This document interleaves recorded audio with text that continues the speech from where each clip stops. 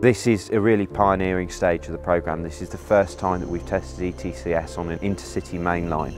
You know, previous projects such as the Northern City Line, Thameslink Core and Cambrian have been smaller, confined areas, so the density of the service, the amount of infrastructure is just not the same. This is a pioneering part of the programme. So we're going to do an end of authority test up to that signal 2026. There's a lot more functionality for us to deal with, so the scope of our testing is a lot broader than it would have been previously, and a lot of that additional functionality, it's going to be the first time it would have been tested anywhere in the UK.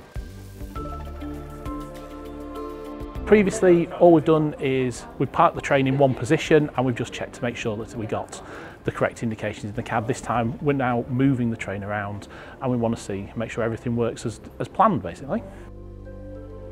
When it goes right, it's good. When it goes wrong, sometimes it's not so good. However, that's what we're here to do. We're here to test the system.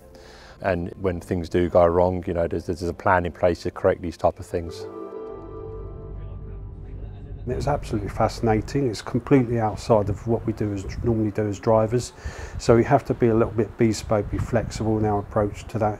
And also we're doing things that we wouldn't normally do. So because we need to test to make sure the system in itself is working correctly. My role for tonight, I'm basically the technical support for this testing. It's interesting to see because I do work with ETCS but not on 717s. We're developing it for 387s at the moment, but it is good to see it working in action. It is a big deal in regards to progressing forward. It's exciting to be out on these trains. I think, you know, the first time that we set a movement authority and we moved, and the first time that we saw the sun rise over our test train, that was exciting to be there on the first train. First of all, you've got a good team. You need good communications all the time between contractor, Network Rail, and all the other parties involved. If that's not there, then it's guaranteed to fail. Luckily, at the moment, things are going well. There's a long way to go. How can I put it? So far, so good. Yeah, so that test was all successful, so we just require a route now all the way down to... Massive learning curve. There's a lot of lessons learned for us to sort of move forward on when it's Hitchin, as well as all the various different tranches on the East Coast Digital Programme.